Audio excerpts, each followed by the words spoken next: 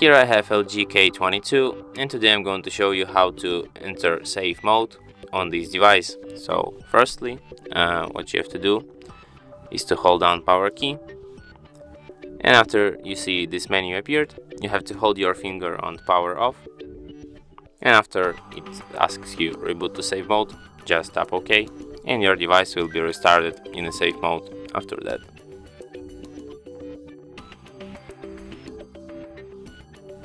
And that's it. As you can see, the sign says safe mode, which is the proof that we are in a safe mode right now.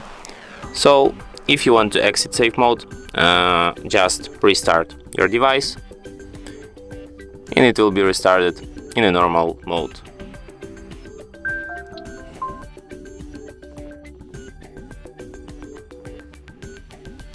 And that's it. Thanks for watching. If you find this tutorial useful, don't forget to hit that like button and subscribe to our channel.